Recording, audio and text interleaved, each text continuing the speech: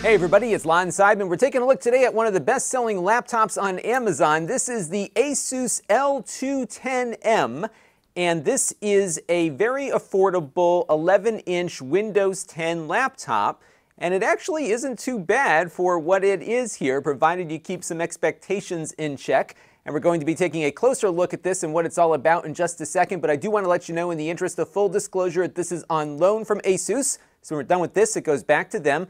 All the opinions you're about to hear are my own. No one is paying for this review, nor has anyone reviewed or approved what you're about to see before it was uploaded. So let's get into it now and see what this laptop is all about. Now, the price point on this is about $229 at the moment. It's one of the most affordable laptops you can get right now from a major brand. And the use case on this is varied. A lot of people obviously look at these for kids or inexpensive travel devices. IT professionals, though, also like these things because they're very portable and they get great battery life. And of course, it's running with an Intel processor, so you can run just about anything that runs on an Intel PC on this one with, of course, varied degrees of performance. Now, inside of this is a low-end processor, an Intel Celeron N4020. This is part of the low-powered Gemini Lake lineup, but it's the latest revision of that chip. It has 4 gigabytes of RAM, but the RAM is configured in single channel mode, which means you don't get the most out of the graphics capabilities of the machine here. So while these are never good for gaming, this one's really not good for gaming, and you'll see some examples of that in a few minutes. It has 64 gigabytes of eMMC storage on board, and that storage is upgradable through the SSD slot that you see right there. It takes NVMe SSDs. I put in an extra one that I had laying around with 500 gigabytes on board, and it was detected automatically right when I put it in. So you do have the option to add some more storage to the mix, and that's really neat to see on something like this. And again, another reason why this might be attractive to an IT professional. And I was able to get some pretty good performance out of that drive when we ran a speed test on it earlier. Again, this is the NVMe drive. I was able to write to it at about 600 megabytes per second, give or take, and we were reading at well over a gigabyte per second. The writes are a little bit faster on my gaming laptop with that drive, but still pretty good performance on a very low-end computer when you've got that extra drive plugged in.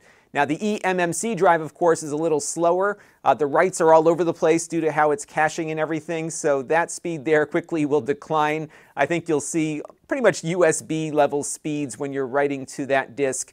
The reads on the eMMC are a little bit better. Good enough, I think, for most Windows apps that you would run natively on this, but if you did need faster disk I/O, obviously plugging in one of those NVMEs will make a big difference.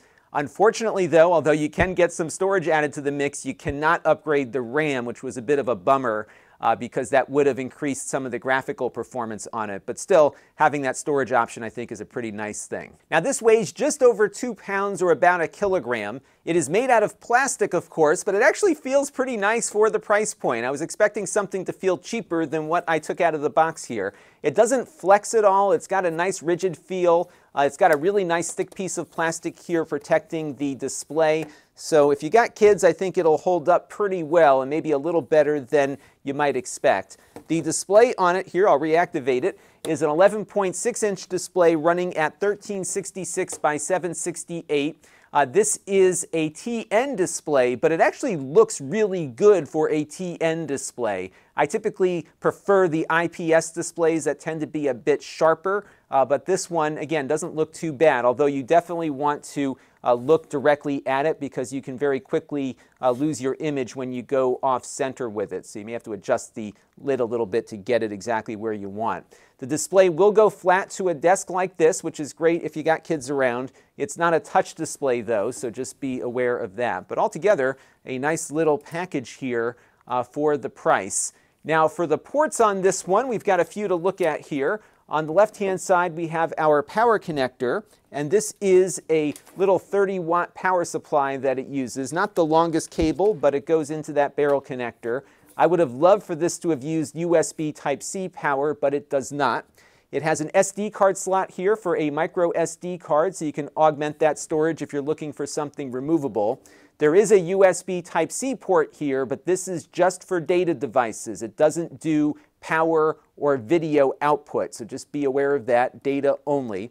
It does have an HDMI output though, but this is HDMI 1.4, So the max it will do is 4K at 30 frames per second, but 1440p and 1080p should be able to get up to 60 frames per second out of that port if you want to hook up an external display. You have a USB 3 port here, and I would suggest if you have an external hard drive that you're plugging in, use this USB-C port or this USB-A port, because the USB port on the other side here is just USB 2.0 and runs slower. So I would put your keyboards and mice over here and your hard drives on the other side. And then right here you have a headphone microphone jack for attaching a headset. And on the topic of headsets, you can do your Zoom calls on this. These Gemini Lake chips are great for video processing, believe it or not. But the webcam here is not spectacular. It's right up there at the top. And it's only a VGA webcam, which means it's essentially 480p. So it's passable, but you're not going to win any Academy Awards with it, and it's really basic transportation. But of course, you could attach a more high-quality webcam to it if you want. Now, the keyboard here actually surprised me by how good it is for the price point. Typically, these low-cost Asus laptops had these really plasticky-feeling, lousy, tiny keyboards. This one has been improved. It has really good travel to it, so when you push the keys, they go down a good distance, so that gives you some good tactile feedback. It looks like they've made these chiclet keys they usually put on these computers a little bit larger, and they're spaced in a good way, so I did not have trouble getting used to typing on it, which surprised me, so that was good. Now, the Amazon product listing says the keyboard is backlit. It is not, at least on this model, so if you are looking at the lowest cost option, it is not backlit, even though the product listing says it is, although it does have a really cool enter key here.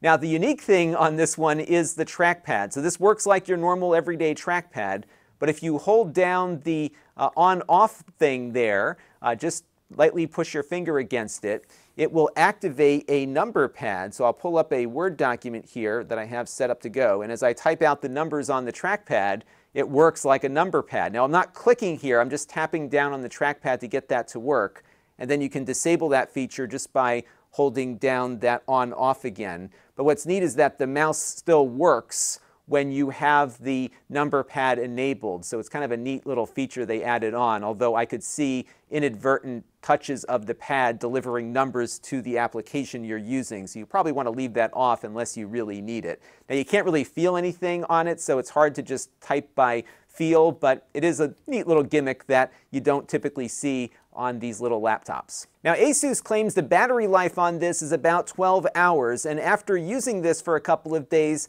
I think you can get pretty close to that mark if you keep the display brightness at about 80% or so and stick to the basics like word processing, email, and that sort of thing. If you tax the processor, that battery life will decline quite a bit, but if you're just sitting in Microsoft Word or something here, I think you'll have a really good run with this over extended periods of time, which was also surprising.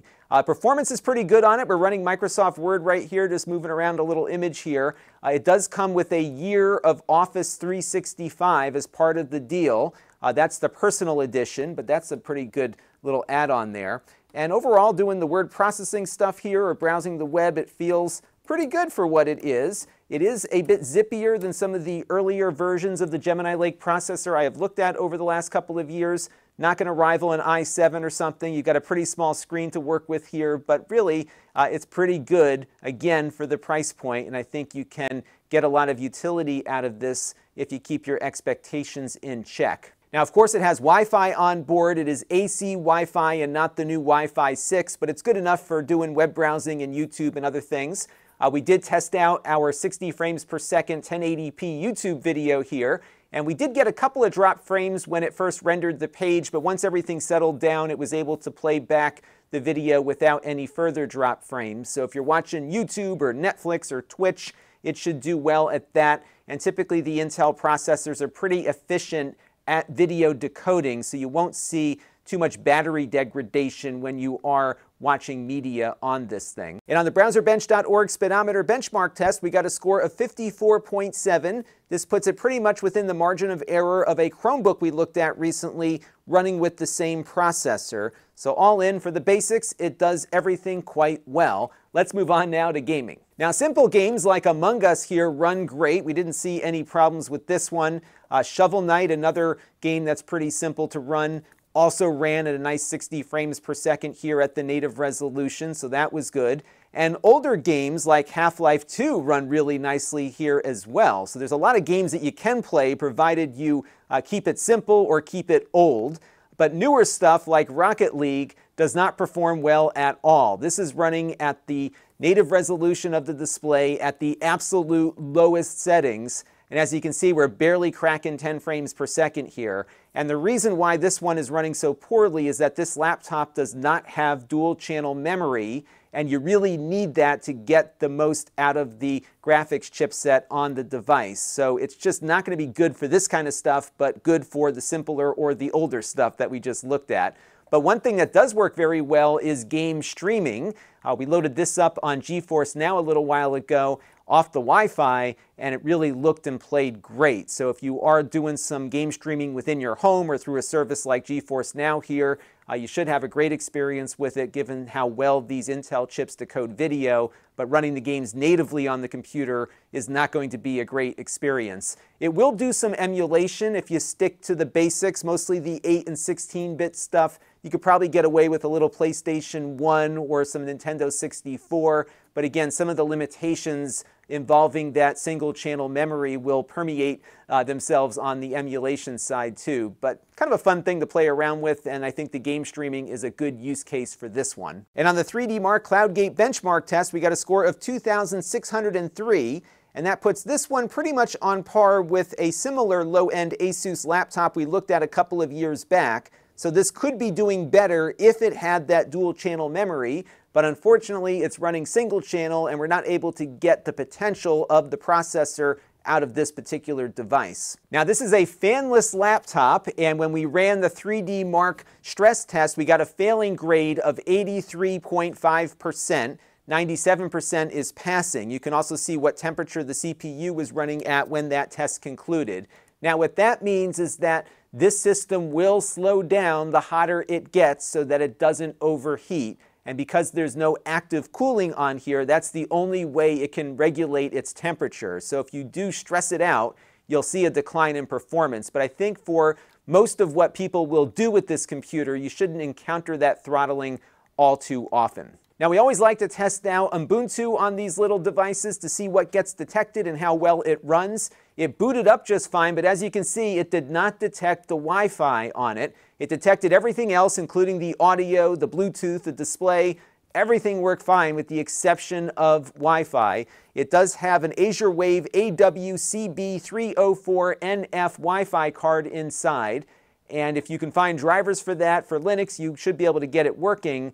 But you could also swap it out with something that might be more compatible, because that Wi-Fi is removable and replaceable, as you might have seen when we opened up the computer a little bit earlier. So not so great out of the box for Linux. You might have to struggle a little bit to get the Wi-Fi working, but you could also attach a USB Wi-Fi dongle that is compatible or an Ethernet card. So that's my only knock against it for IT use, is that you'll have to do a little bit more work to get it booting up with a Linux distribution. But beyond that, pretty cool little device here. Great battery life, very lightweight, decent display, not bad for its price point, and a very functional little computer running Windows. Now just an aside on the Windows installation, it does come in S mode out of the box. That means it will only let you initially install software from the Windows Store, but S mode is very easily removed. It doesn't cost anything to do it. We detailed how to do it with this computer when we unboxed it, so check out that video for a step-by-step. And altogether, I think it's a nice little computer. If you don't want to travel with something expensive, this thing will do the basics for you quite well with good battery life. It's very lightweight, nice display. There's not much to complain about here beyond that Wi-Fi issue on the Linux side. That's going to do it for now. Until next time, this is Lon.TV. Thanks for watching. This channel is brought to you by the Lon.TV supporters, including gold level supporters Chris Allegretta, Tom Albrecht, Jim Callagher, Hot Sauce and Video Games, and Brian Parker. If you want to help the channel, you can by contributing as little as $1 a month.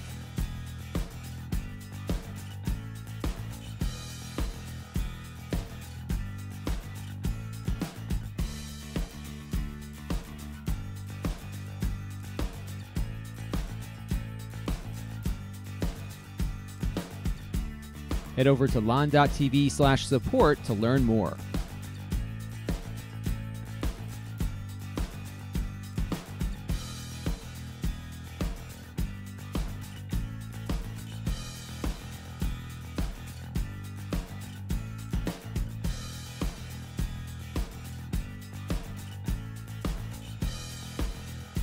And don't forget to subscribe. Visit Lon.TV/s.